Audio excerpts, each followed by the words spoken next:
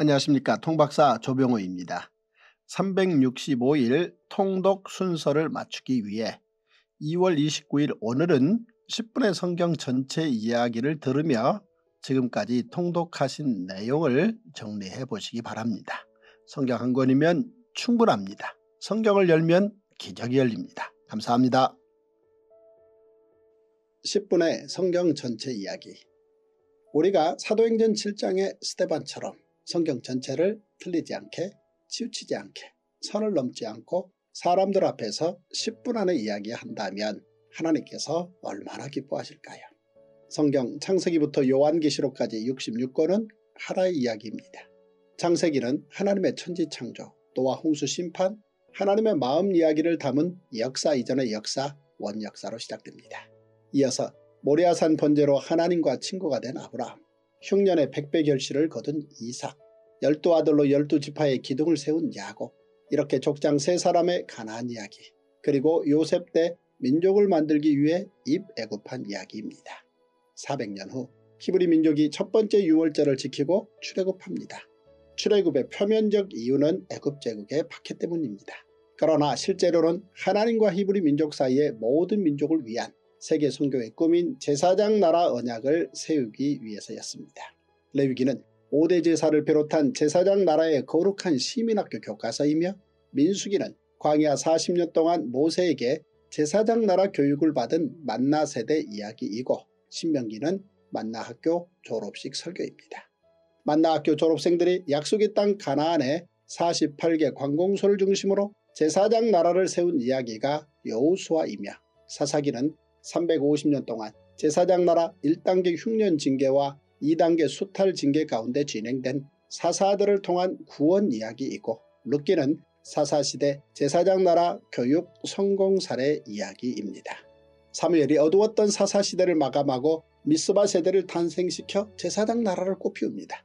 이어서 사울이 이스라엘의 초대왕이 됩니다. 사울과 사무엘의 갈등은 왕정 500년 동안 왕과 선지자 대립의 시작이 됩니다.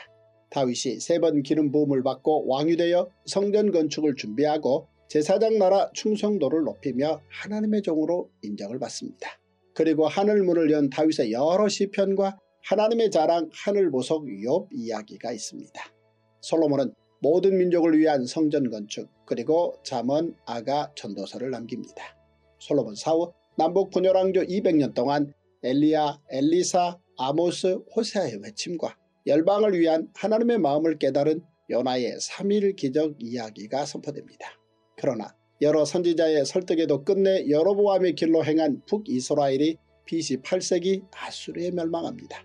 이때 이사야 미가 선지자는 메시아 예언과 베들레헴 탄생을 예고합니다. 150년 후 남유다가 바벨론에 멸망할 때 스바냐, 하박국, 나훔, 요엘 선지자가 500년 왕정 평가를 포괄적으로 선언합니다. 이때 예레미야는 제사장 나라 징계 3단계인 바벨론 포로 70년의 4가지 의미, 징계, 교육, 안식, 제국 수명을 말하며 새 언약을 예고합니다. 그리고 바벨론 포로 징계를 마치고 예루살렘으로 돌아갈 재건 세대에게 하나님의 미래 선물 역대기가 주어집니다. 에스겔이 바벨론에서 남유다 포로민들을 하나님의 말씀으로 설득함으로 유대인이 시작됩니다. 그 사이 다니엘은 환상 가운데 바벨론, 페르시아, 헬라, 로마 제국 변동의 밑그림을 그리며 영원한 하나님 나라를 예언합니다. 바벨론 제국은 하나님의 약속대로 70년 만에 페르시아에 멸망하고 페르시아 제국은 수룹바벨, 학계, 스가랴와 함께 유대인들을 돌려보내며 예루살렘의 성전을 재건하게 함으로 레반트 지역에 투자를 합니다. 한편 페르시아에 남은 유대인들은 아말렉족 하만의 계략으로 죽을 위기에 처하지만 에스더의 파티를 통해 위기를 극복합니다. 이후 에스라가 2차 귀환을 이끌어 사내들인 공회를 설치하고 느헤미야가 3차 귀환을 이끌어 성벽을 재건함으로 제사장 나라 재건을 이룹니다. 제사장 나라를 세운 지 1000년 만에 하나님께서는 말라기 선지자를 통해 그동안의 사랑 고백과 엘리야를 보내 아버지 마음을 자녀에게로 자녀들의 마음을 아버지에게로 돌이키게 하겠다는 약속을 주신 후 400년 동안 침묵하십니다. 신구약 중간기 400년 동안 제국들이 변동합니다.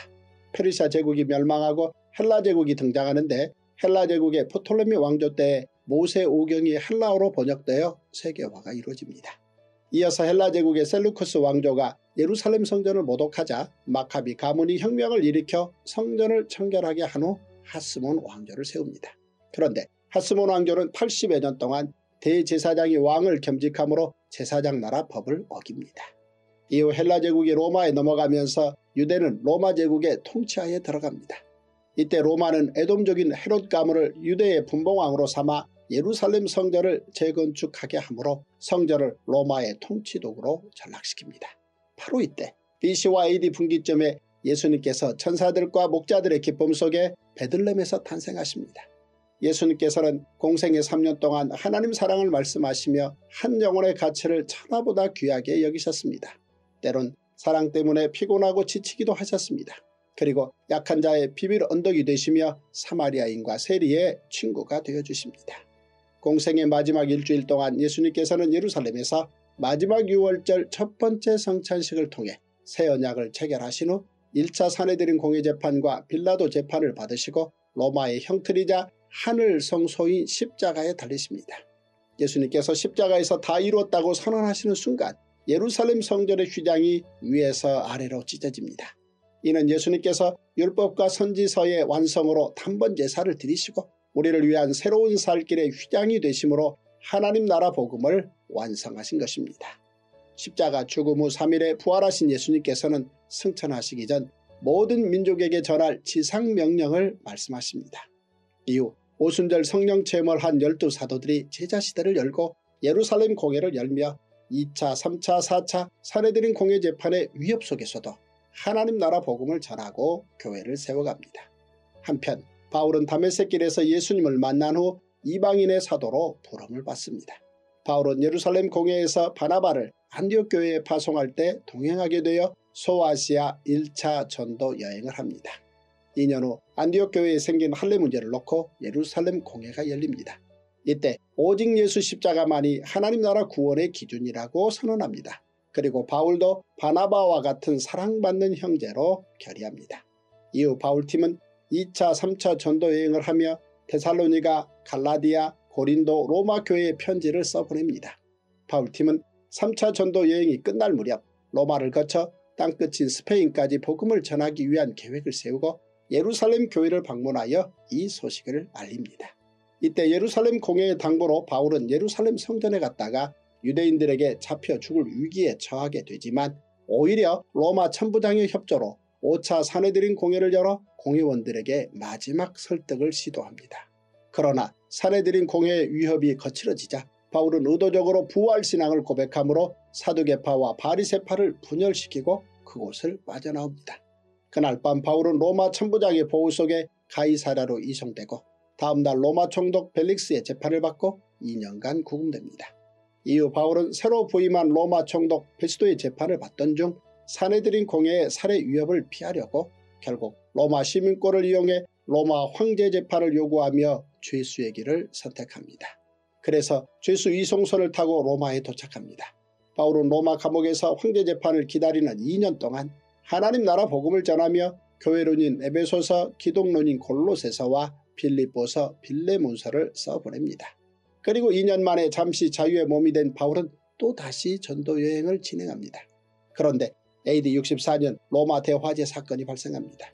이때 로마 제국은 기독교 복음 1세대 지도자 200여 명을 로마 방화범으로 지목하여 잔인하게 처형합니다. 바울도 죽음이 임박했음을 알고 믿음의 아들 디모데에게 유언과 같은 디모데 후서를 써보냅니다. 바로 이때 순교를 눈앞에 둔 복음 1세대들이 복음 2세대들을 위한 편지 히브리서, 베드로 전후서, 유다서를 남깁니다. 이는 복음 2세대들이 로마 제국의 박해 속에서 선한 싸움을 싸우며 하나님 나라 복음을 땅끝까지 전하도록 격려하기 위함입니다. 그러나 사도 요한은 복음 1세대로 로마 대화제 이후 30여 년 동안 더 살아남아 로마 제국의 박해 가운데 있는 복음 2세대들을 돌보는 일을 감당합니다. 이때 요한 1, 2, 3서를 기록하여 권면하면서 하나님은 사랑이라고 선언합니다. 그리고 사도 요한은 복음 2세대가 이끄는 소아시아 7교회에 하나님과 어린 양의 보좌, 새하늘과 새 땅을 소개하며 주님 속히 다시 오시리라는 예수님의 간절한 재림 약속을 전하며 계시록 이야기를 끝냅니다. 성경을 열면 기적이 열립니다. 하나님의 말씀 성경으로 우리는 21세기 신앙 부흥운동을 곱셈하며 교회 부흥운동을 곱셈할 것입니다. 아멘. The whole Bible story in 10 minutes. How happy will it make God, our Creator, when He hears that, like Stephen did in Acts chapter 7, we understood and spoke the whole Bible story without getting it wrong, without turning from it to the right or to the left, without crossing the line, in front of a crowd, and within 10 minutes. The 66 books of the Bible, from Genesis to Revelation, is one story. A prehistory from the native country of the universe, the heart of God, is the start of the Genesis story of God's creation, Adam's and Eve's fall, Noah's flood, and the dramatic divine self-identification as a multi-generational God, the God of Abraham, Isaac, and Jacob, the God of Sarah, Rebekah, Rachel, and Leah. God called Abraham God's friend and tested his obedience in a burnt offering on Mount Moriah. Isaac reaped 100 times during famine. Jacob established the foundation for the 12 tribes through his sons. Joseph entered Egypt to birth a nation. 400 years later, the Hebrew people leave Egypt after the first Passover. The outward reason for Exodus was Egypt's persecution and enslavement. The real reason for Exodus was to form a covenant between God and the Israelites, to establish a kingdom of priests, a dream for all nations. Leviticus is a textbook for holy citizens in a kingdom of priests, including how to prepare the 5 types of offerings. Numbers is the story of the manna generation who were educated over 40 years in the desert by Moses. Deuteronomy is the story of the manna generation's graduation in the desert. Joshua is the story of the founding of a kingdom of priests in Canaan with the 48 towns for the Levites at its center. Judges is the story of the 350 years under the judges' rule, when the first step and second step punishments of famine and plunder, as recorded in Leviticus, came upon Israel. Ruth is the success story of education in a kingdom of priests in the midst of the judges' rule. Samuel puts an end to the dark period of judges through the birth of the Mizpah generation that ignites the flames of a kingdom of priests. Saul becomes the first king of Israel, and the clash between Saul and Samuel was the first of many feuds between a prophet and a king. A shepherd, musician, and giant slayer named David is anointed with holy oil 3 times to become king, and he shows true loyalty to a kingdom of priests by preparing for the construction of the Jerusalem temple, for which he is given the title God's servant. Prayers and psalms by David are recorded that opened the gateway to heaven, as well as the story of Job, of whom God boasted for his unyielding faith. Solomon completes the construction of the temple and writes Proverbs, Song of Songs, and Ecclesiastes. After Solomon's death, Israel's north and south kingdoms are forced to divide for 200 years. During that time, Elijah, Elisha, Amos, and Hosea cry out for the people to return to God, while Jonah showcases God's heart towards all nations through the 3-day miracle. North Israel is destroyed by Assyria's army in 8th century BC, despite the many prophets who were sent to persuade Israel to return to God. At the same time, prophets Isaiah and Micah are sent by God to South Judah to prophesy about the Messiah and his birth in Bethlehem. 150 years later, when South Judah is destroyed by Babylon's army, prophets Zephaniah, Habakkuk, Nahum, and Joel are appointed to comprehensively evaluate the 500 years of Israel's monarchy. During this time, Jeremiah prophesies the third-step punishment of a kingdom of priests upon Israel to unfold in Babylon for 70 years, as recorded in Leviticus. Punishment, education, Sabbath, lifespan of empire, as well as prophesying a new covenant written on the heart, not on tablets of stone. To the returned captives from Babylon, God gifts 1 and 2 Chronicles as motivation to rebuild Jerusalem. During the 70 years of Babylonian captivity, the people are reborn through the word of God with the help of Ezekiel. Daniel's 4 visions sketch out the change of imperial rule from Babylon, Persia, Hellas to Rome, and compares this upheaval to the kingdom of God that will stand forever. The Babylonian Empire falls to Persia just as God promised, and the Persian Empire invests in the Levant region by facilitating the reconstruction of the Jerusalem temple through Zerubbabel, Haggai, and Zechariah, along with the returned captives. Meanwhile, the Jews who remain in Persia are threatened with death due to Haman the Amalekite's wicked scheme, but manage to overcome this disaster through Queen Esther's political savvy. Ezra then leads the second return of captives to Jerusalem and sets the foundation for the Sanhedrin assembly. Nehemiah leads the third return of captives to reconstruct the Jerusalem walls. 1,000 years after the founding of a kingdom of priests, God makes known his love towards Israel through Malachi and promises to send Elijah to turn the heart of the parents to their children and the heart of the children to their parents. God is then silent for 400 years. In between BC and AD, Jesus Christ is born in Bethlehem to the supreme delight of angels and shepherds. Jesus teaches God's unending love during his 3 years on earth and values one soul more precious than the whole universe. At times, Jesus becomes exhausted from showing God's love to the people day and night. Jesus is a pillar to the weak, an advocate for the poor, a healer to the sick and wounded, and a friend to Samaritans, tax collectors, and sinners. During Jesus' last week, Jesus turns his last Passover meal into Holy Communion in fulfillment of the New Covenant. After standing trial before the Sanhedrin assembly and Pontius Pilate, Jesus is sentenced to be crucified on the Roman Empire's legendary torture tool and turns it into a door to heaven itself. The moment Jesus cried, "It is finished," on the cross, the curtain of the Jerusalem temple ripped in two.